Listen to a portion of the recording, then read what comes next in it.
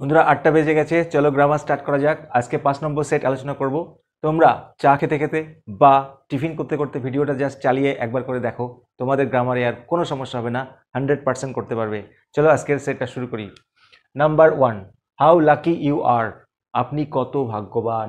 করতে হবে অ্যাসার্টিভ বা স্টেটমেন্ট, সাধারণ কথায় আনতে হবে, অর্থাৎ আপনি ভীষণ ভাগ্যবান।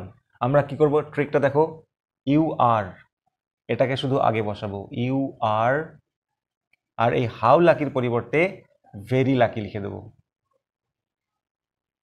ব্যাস, তাহলে কি করলাম, এটা আগে আনলাম, এটা পরে নিয়ে গেলাম, শুধু হাউ লাকিটাকে কি করলাম, ভেরি লাকি। বন্ধুরা কমেন্টে জানাও how how funny it is, কি মজাদার এটা, অবশ্যই উত্তরটা জানাও। 2 নম্বর, হ্যাক অ্যান্ড চপ ইট। এটাকে কুপিয়ে কাটো, টুকরো টুকরো করে কাটো। করতে হবে ভয়েস চেঞ্জ। তোমরা নিশ্চয়ই এটা করেছো। ডু ইট সেই নমে করবো, লেট দিয়ে। প্রথমে লেট, তারপরে অবজেক্ট, তারপরে বি, তারপরে ভার্বের থার্ড ফর্ম। সে কিভাবে করবো, তাহলে এখানে দেখো ভার্ব দুটো আছে, হ্যাক অ্যান্ড চপ, এটা হচ্ছে ভার্ব, আর ইট এটা হচ্ছে অবজেক্ট। তাহলে সবার প্রথমে লেট বসাতে হয়, লেট, তারপরে অবজেক্টটি আগে আসে ইট, তারপরে বি বসে, তারপরে ভার্বের থার্ড ফর্ম। এখানে দুটো ভার্ব আছে, আমরা দুটো ভার্বই বসাবো, hacked and chopped. Simple. Let it be hacked and chopped. Complete. তাহলে বন্ধুরা 9 নম্বরটি দেখে নাও, nature keep him worm. Nature, ওকে উষ্ণ রাখো। দেখো নেচার কথাটা এক্সট্রা আছে, তাহলে নেচারটা এখানে এক্সট্রা বসে যাবে, নেচার কমা যেমন আছে তেমন। আচ্ছা, কিপ হিম, কিপ মানে রাখা ভার্ব, হিম মানে তাকে অবজেক্ট। তাহলে এইটুকুনি আমরা লেটের নিয়মে করে নেব।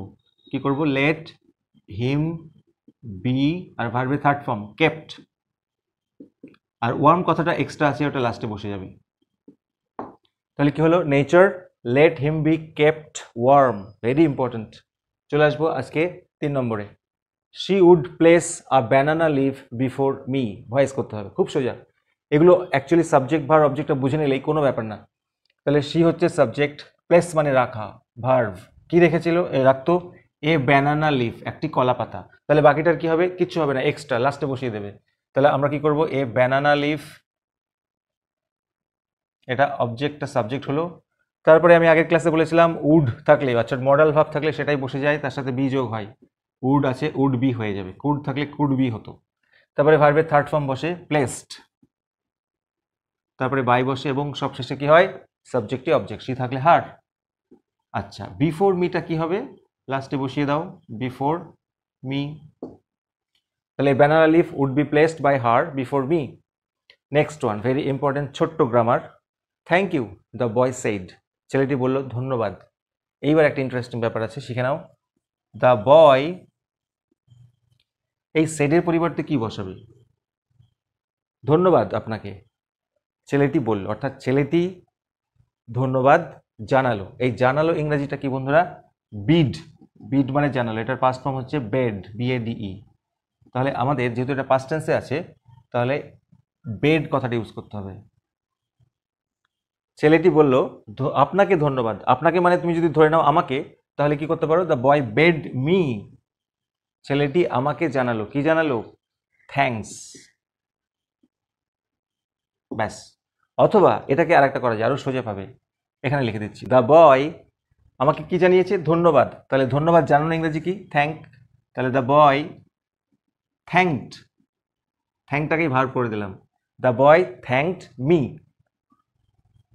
ছেলেটি আমাকে ধন্যবাদ জানালো। তাহলে থ্যাঙ্ক মানেই ধন্যবাদ জানালো, তার জন্য আমাদের বেড বা এক্সট্রা বেড কথাটা আনতে হবে না। আচ্ছা, এবার যদি মনে করো যে এই আমাকের পরিবর্তে অন্য কাউকে লিখবে, সেটা লিখতে পারো, পার্টিকুলারলি কাউকে বলা নেই। তাহলে আমরা লিখতে পারতাম the boy bed her thanks, যেহেতু এটা মিসেস জোনসকে বলেছে, তাহলে আমরা এখানে কি করতে পারতাম, হার লিখলেও হবে। তাহলে এখানে আমরা দ্য বয় থ্যাঙ্কড মি না লিখে হারও লিখতে পারি, no problem. Next, the humming insects don't disturb his rest. Humming insect মানে কি, গুঞ্জনরত পতঙ্গরা ডিস্টার্ব করে না তার বিশ্রামকে। করতে হবে কমপ্লেক্স। তাহলে কেমন ইনসেক্টস, হামিং ইনসেক্টস, এটাকে শুধু রিলেটিভ ক্লজ করে ভেঙে নিতে হবে। তাহলে আমরা লিখব দ্য ইনসেক্টস, যেগুলো হুইচ আর হামিং, যে সমস্ত পতঙ্গগুলো গুনগুন করছে তাকেই তো আমরা বলবো গুঞ্জনরত পতঙ্গ। তাহলে the insects which are humming, তারপরে বাকিটা যা আছে বসে যাবে, ডোন্ট ডিস্টার্ব হিজ রেস্ট। অথবা বন্ধুরা এটাকে আরেকটা ভাবে করা যায়, দ্য ইনসেক্টস হুইচ হাম, হাম মানে গুনগুন করা, হুইচ হাম মানে সিম্পল প্রেজেন্ট টেন্সও আমরা করতে পারি, কোনো সমস্যা নেই।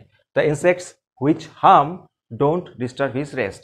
একইভাবে বন্ধুরা তোমাদের জন্য টাস্ক রইল, the bleeding bark will hill, কেমন বার্ক, রক্তাক্ত বাকল, the bleeding bark will hill.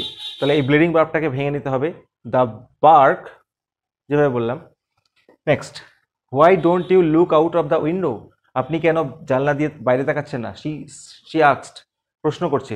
তাহলে প্রশ্নবাচকের নিয়ম কি আছে, শি আস্কড থাকলে আস্ক কি হবে। এইবারে রিপোর্টেড স্পিচটি দেখো, কোটের মধ্যে যেটা আছে ডব্লিউএস ওয়ার্ড দিয়ে শুরু আছে, হোয়াই বসে যাবে, না হলে ইফ হতো বা ওয়েদার হতো। শি আস্কড হোয়াই, এবারে সাবজেক্টটা আগে বসবে, আপনি কেন বাইরে তাকাচ্ছেন না, অর্থাৎ ধরে নিলাম আমি, আমাকে জিজ্ঞেস করছে, তাহলে আই লিখবো, বা যদি মনে করো ন্যারেটরকে বলেছে তো হি লিখতে পারো, কোনো সমস্যা নেই। এরপরে ডোন্ট আছে, এইখানেই গন্ডগোলটা হয়ে যায়। ডোন্টের পাস্ট ফর্ম কি, ডিড নট। কেন কি এদিকে পাস্ট আছে, আমাদের এদিকেও পাস্ট করতে হবে। হোয়াই হি বা I did not look out of the window, তাহলে মানেটা কি হচ্ছে, সে জিজ্ঞাসা করলো কেন আমি বাইরে তাকাচ্ছিলাম না। এখানে ডু নটটা ডিড নট হয়ে গেছে, আর কিন্তু লুক আউটের পাস্ট ফর্ম লুকড আউট হবে না বন্ধুরা, সিরিয়াসলি শুনে নাও। যখন এই ডু নটটা ডিড নট হয়ে গেছে আর কোনো কিছুকে চেঞ্জ করতে হবে না। আজকের 10 নম্বর বন্ধুরা, I was the most important man, আমি ছিলাম সবচাইতে গুরুত্বপূর্ণ ব্যক্তি। কম্পারেটিভ ডিগ্রি করতে হবে, কম্পারেটিভ ডিগ্রি, আজকে পজিটিভ নয় কম্পারেটিভ। পজিটিভ হলে তো আমরা নো আদার দিয়ে শুরু করতাম, কিন্তু কম্পারেটিভ করবো কি করে দেখো, আমি ছিলাম সবচাইতে গুরুত্বপূর্ণ ব্যক্তি, অর্থাৎ আমি যে কোনো লোকের থেকে বেশি গুরুত্বপূর্ণ ছিলাম।